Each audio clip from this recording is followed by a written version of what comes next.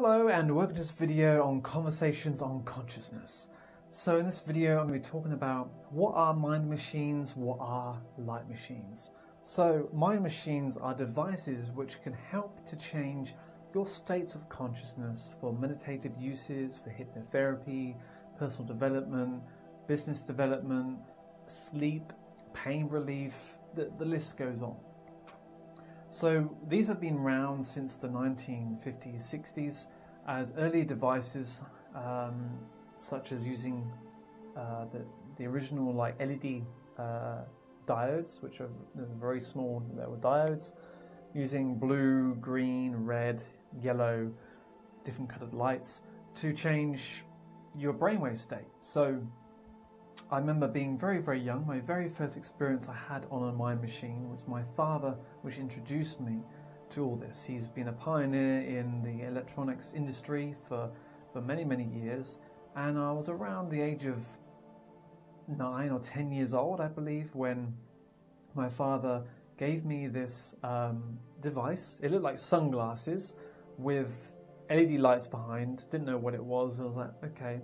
It plugged into this it looked like an old Walkman stereo, and I just had that, and he said put these headphones on. So I had these like big headphones on, these sunglasses, and I just remember sitting on the floor in our dining room when I was in our old house, and I must be around 9, 10 years old. I can't remember how old I was at that time, and all I remember was that I was listening to this CD by Audio Strobe, and my father told me, oh, it's like the sounds of aliens and UFOs and space and everything. Just sit and enjoy.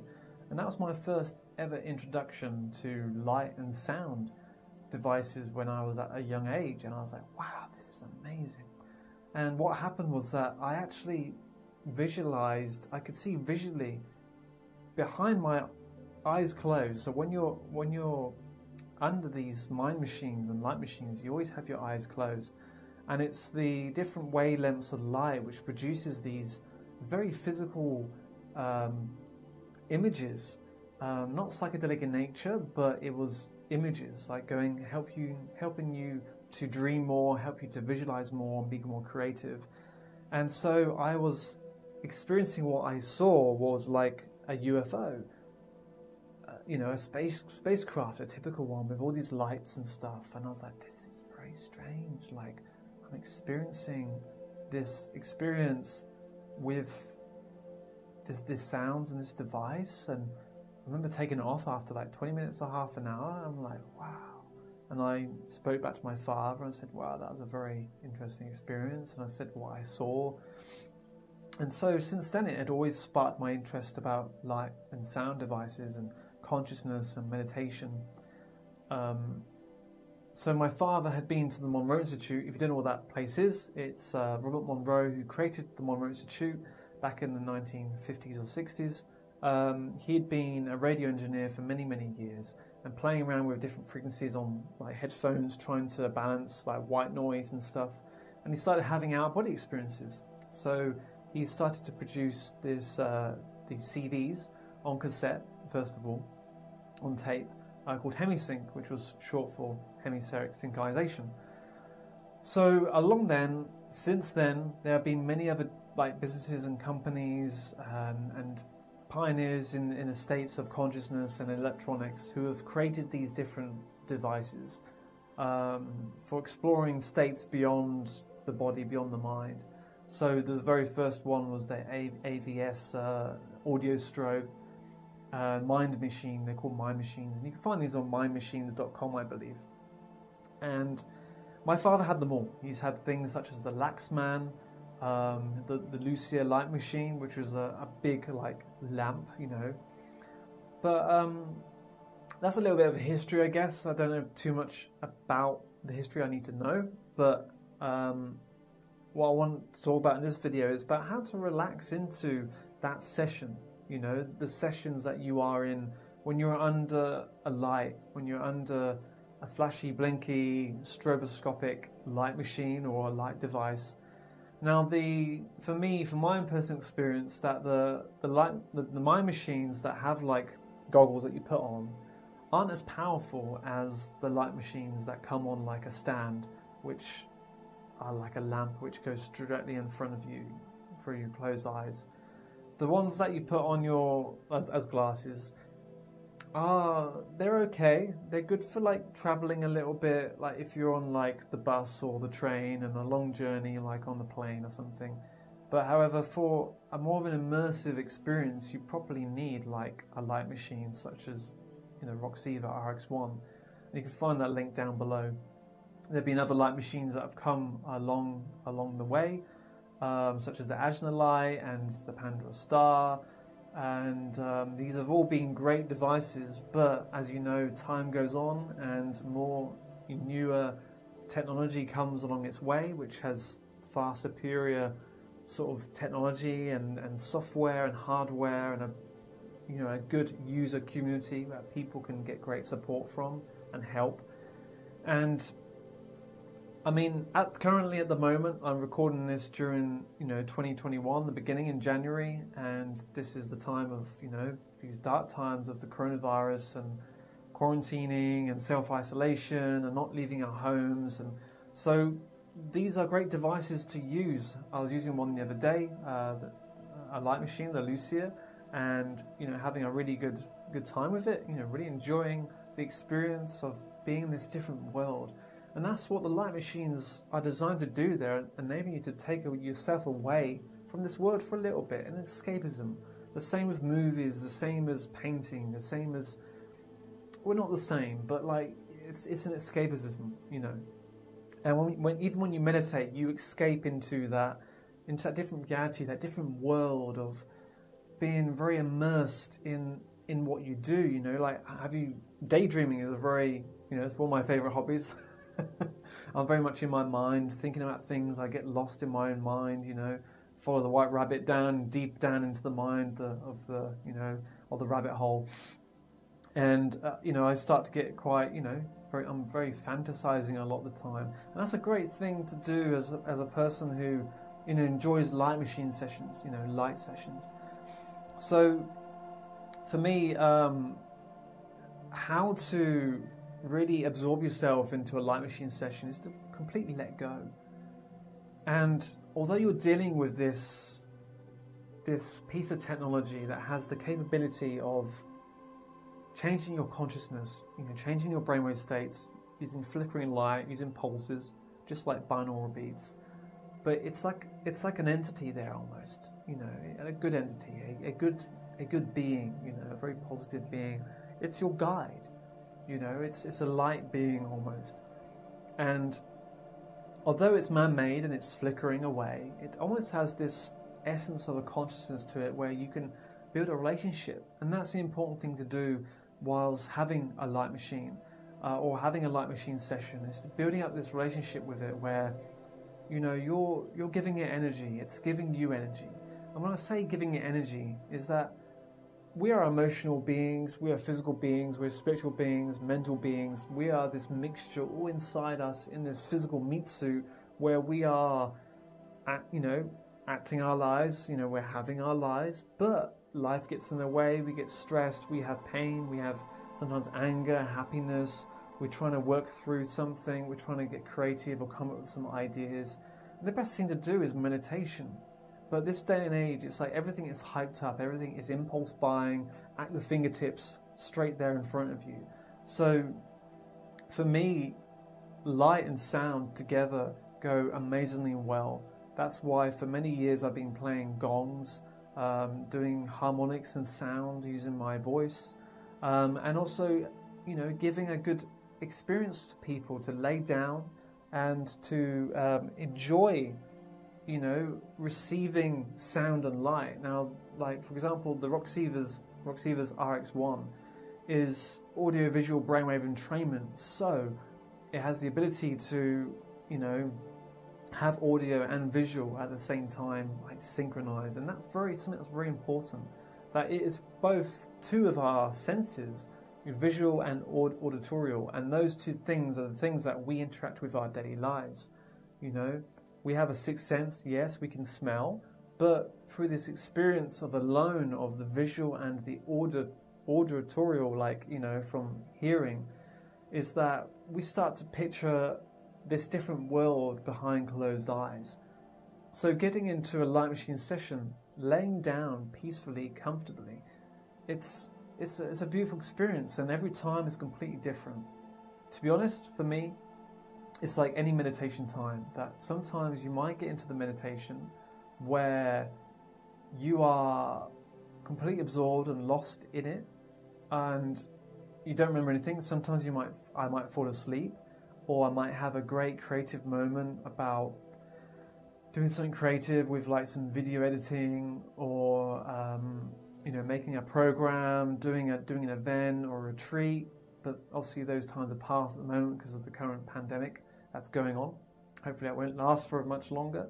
But like, yeah, it's like meditation is the best way. But again, we live in this modern world where we are surrounded by this technology, and it's like, well, how can we start to balance that?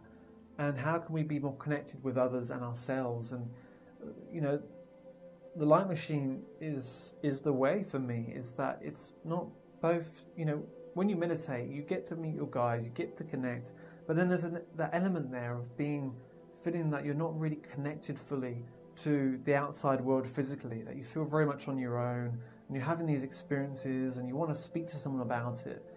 So being in this light machine community, you know, of Roxiva, and if you have a device that is a light machine, it's like, well, come together.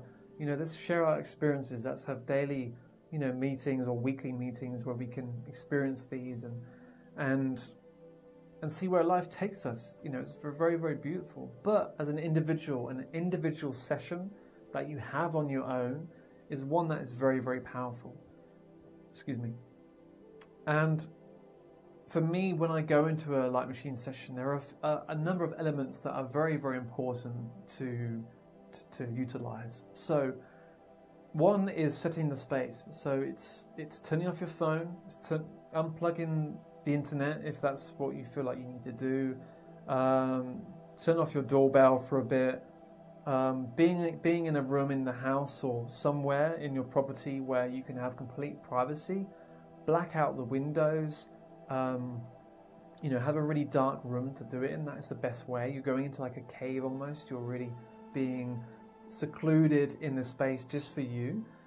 And temperature is important too. So don't be in such a cold room. And if it is a cool room, then make sure that you have enough blankets on you that you are warm. Because as soon as you start laying down, your body stops moving, and you're going through meditation and different states of consciousness and different awareness levels, your body starts to get cold. So don't just lay there and think, oh, I'm comfortable. You can probably be okay if you're in a warm room or in a warm climate or country, but make sure you have like a blanket over you to just keep that temperature within your body.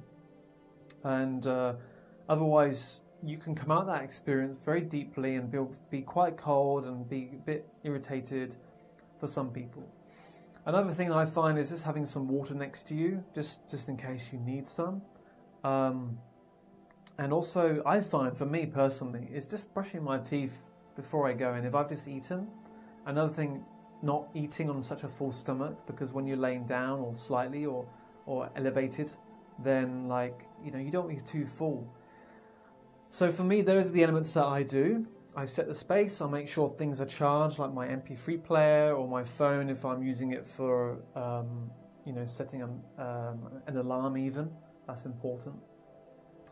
And once I'm in there, I'm laid down, I've got everything ready, then I say to myself, okay, now I can relax. And before I begin the session, and before I actually get into it, I start doing some breath work. And breath work is very, very important, very, very powerful, helps to oxygenate your whole body and can help you to be completely relieved and tension. And really intense breath work for like 5-10 minutes, and then after that I relax. And things, you know, like breath work really help to access deep states of consciousness, especially for like outer body experiences and lucid dreaming and creativity and everything. You know, everything is, you know, the breath is very important for deep sessions, you know, deep meditation. And I have my eyes closed the whole time. I have the light machine on. I make sure that sometimes I even lock the door if I'm in a room, because I know that, okay, I'm not going to get disturbed. Even though there's nobody in the house, just having that lock on the door is like a mental security of like, no, I'm okay, I'm all right. You know, you don't have to lock the door, but for me, sometimes if I'm in a place, I like to just know that I'm not going to get disturbed, even by a loved one, even by a family pet, the dog. Just want to know that nothing's going to jump on me and startle me. I know that this time is just for me, and that's very, very beautiful. And it's important to also empty your mind. It's the same in meditations, that when you do go under the light machine, that this time is for you. Focus your mind completely blank. You know, don't have anything on your mind. If it is, then work through it, and then just be in the moment, just see what happens. And to be honest, if you keep up the meditation regularly every day without any distractions, then you'll find mostly that you are going to have a very deep experience that, you know, money can't buy, no one can help, you know, guide you to, but yourself. And the powerfulness of the light machine can help guide you there too, with the visuals, the changing of consciousness with the visuals, the audio, the sounds, and you get completely lost, and you can come back from the experience feeling completely wide awake, fresh, alert, happy, positive, with a creative new idea on your mind, or, you know, yourself battling with your emotions. You can confront your own demons, if you like to call it that, you know, your any negative parts, or, you know, going through some frustrations. Just go into like a meditated state, and just you can deal with that in a few clicks, a few flashes, you know, of just a little bit of light, and just, okay, I'm going to change my consciousness. But I always say this to people when they're under light machine sessions with me. If I'm in the room giving a gong bath and guiding them under the light, I give them some pointers, and I say, work with the light machine. Don't view it as something separate than you, but something that is working with you, like an entity, like a light being.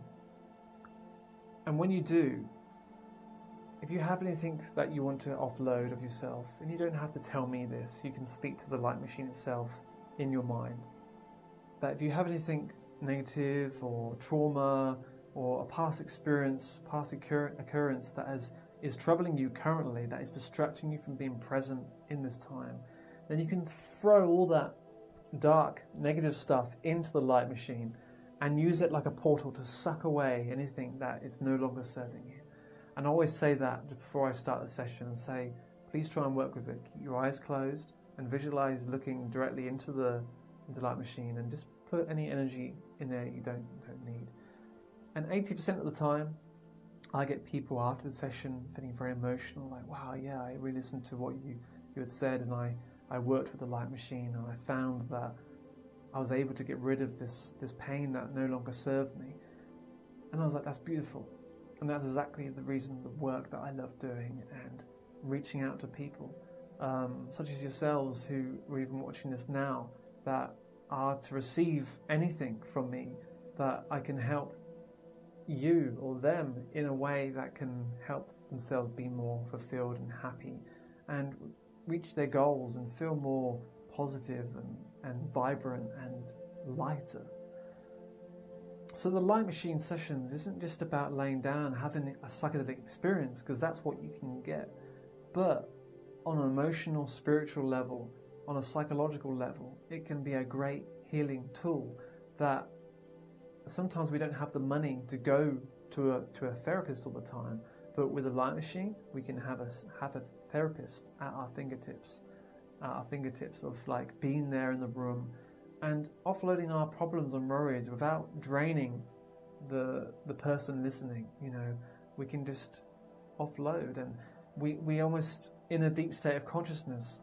And when I've been through this, when I've been getting rid of things that no longer serve me, you forget that you're in this physical body, in this physical existence, and you're going through a different level of change of consciousness. And then you're aware at some point that there's this light being, this presence there in the room, because the light is shining on you, flickering away, flashing, strobing gently and beautifully. But then it's like, it's just present, it's just without any judgment. And that non-judgment counterpart that is viewing you is such a beautiful experience to feel and go through, that although it's being present, not judging and looking at you, and though it is a man-made tool, it is still light. And light is the key of life. It is what lights up our life. It is what shows the darkness. It what makes us feel happy when there is light. And without light, we become depressed, we become low, agitated, our circadian rhythm is all over the place. And so our body clock and our emotions and our hormones and everything is all governed by the source of light itself. So if we cannot control that through our daily lives, if we have like night shifts and different work routines or different parts of the world when we don't have the physical presence of sunlight, or especially when it's cloudy, especially here in England, it's cloudy a lot, it rains, especially the colder months, there's less light, like it can keep us quite unhappy. But having a light machine in our lives, in my life even, that is there, that I can utilize and work with, that it is such a beautiful experience to go through, where I'm experiencing life in a beautiful way, where I've got a programmed light machine where I know it's going to be going for a certain while, and I can just absorb the rays of this therapeutic colors that help us to feel more better and feel more connected. And that is something that's so beautiful to experience for myself. That also, that any session, any meditative light machine session that I get into myself personally, that each time is completely different and each time is completely unique. Sometimes I might fall asleep, sometimes I might wake up with a new creative idea, but every time it is completely different. Sometimes I might not remember anything, and other times I've probably gone into a full-on dream or a feeling, or feeling my guides, or something phenomenal. And that is the beauty of working with light itself, that we work with light all throughout the day, but why not have a light machine that's there that can help, change our brainwave patterns, to change our visual perception of the world, and emotionally, letting it be our light therapist, a light therapy that is in the room, giving energy to us without it emotionally draining the other person, but helping us heal along the way. And as a therapist myself, I need therapy. And so this light machine is really beneficial to help me to grow spiritually, physically, mentally, be more balanced and enjoy, life as it should be in lightness. So thank you very much for watching. I hope you've listened to things I've said, and it's probably understood in some way of your own light machine experiences or your own meditations, or wanting to go deeper, which these devices can definitely do. If you want to know more about these devices, you can look them down in the link below, and you'll find there links and information to my website and other links beneficial to light machines and extraordinary states of consciousness, which are waiting exactly for you to experience uniquely, just for you. And that's the beauty of life, is light itself.